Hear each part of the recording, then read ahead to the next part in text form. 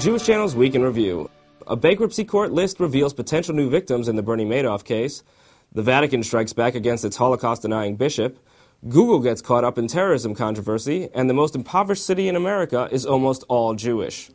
Hello, and welcome to the Jewish Channel's Week in Review. I'm Stephen I. Weiss. A jailed lawyer, a Hall of Fame pitcher, a hospital, and an orchestra are among the previously unreported potential victims of alleged con artist Bernie Madoff, listed in a court document revealed this week. The 162-page document is said to contain more than 13,000 names. Among the more famous Jewish names TJC News found are Hall of Fame pitcher Sandy Koufax and jail class action lawyer Mel Weiss. TJC News also found listings related to Israeli charities, including the Shaarei Tzedek Hospital in Jerusalem and the Israeli Philharmonic Orchestra. The Vatican is demanding that a Holocaust-denying bishop recant his statements. In a statement from its Secretariat of State, the Vatican asserts that Pope Benedict XVI only partially reinstated 4 bishops who reject the reforms of Vatican II, including most controversially Bishop Richard Williamson, who denies the historicity of the Holocaust. The statement further declares, Bishop Williamson, in order to claim admission to episcopal functions in the Church, must distance himself in absolutely unequivocal and public fashion from his positions regarding the Shoah, which were not known by the Holy Father when the excommunication was lifted. In Israel news, Google was caught up in controversy over terrorism this week when Hamas was reported to have used its Google Earth service to plan attacks. While Google Earth's detailed pictures would be useful to any terrorist, Google fought back against claims that it was to be held responsible. I don't think it's tipping the balance in favor of the bad guys, said the director of Google Earth in a statement, adding, the evilness is in the philosophies and the desires of those that want to do evil. Back here in the United States, it was recently discovered that the most impoverished city in America is actually populated almost entirely by Jews. Kiryas Joel, a Satmar Hasidic enclave in upstate New York, has more than 2/3 of its residents living below the federal poverty line, and more than 40% receive food stamps. These numbers were discovered in a review of the latest census figures by the Times Herald-Record of Hudson Valley.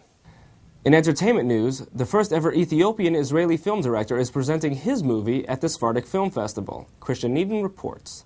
Shmuel Beru started out as an actor and a comedian in Israel, but when good acting roles were hard to come by, he decided to make his own film.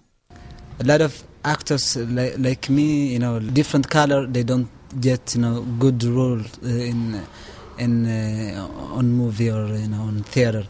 So I decided to take responsibility and I say I need to direct film and I can write for myself and I don't need any favor from somebody else. The first-time film director has been garnering accolades for his Zerubbabel, about the cultural conflicts between the older and younger generations of a typical Ethiopian-Israeli family. It won the grand prize at the Haifa International Film Festival and a prestigious American premiere. With more and more Israeli films making their way to American shores, Mr. Beru hopes to lead a new wave of Ethiopian-Israeli cinema. I think it's open a lot of opportunity for others.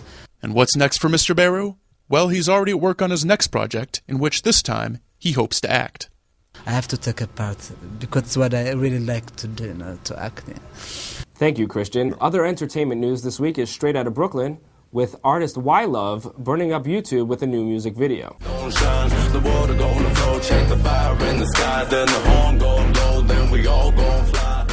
New video dropped January 20th. Me and D Scribe, put together a song all about the, changes that's going on right now.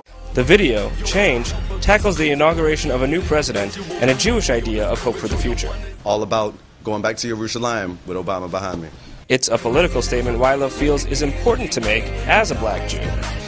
I told my Rav, because my rabbi is a Republican, I said, on Inauguration Day, I watched a guy who from a distance looked like my father walking down an aisle to swear in his oath of office. Nothing will ever take that moment away from me. And he also said that being Orthodox has particular meaning for his statement. You see all these keepers at all these Republican events, and at the Jewish Democratic Council, you'll see people who belong to things like Hadassah and B'nai B'rith and like all these, the non-religious and secular organizations seem to be more in line with the left wing. And what I wanted to show, at least partially, was here I am, I'm rhyming about Yerushalayim, half in Hebrew. The chorus is from Tehillim, and check it out, I voted for Obama. That's all for this week. For more TJC news, visit newsdesk.tjctv.com. From all of us here at the Jewish Channel, be well.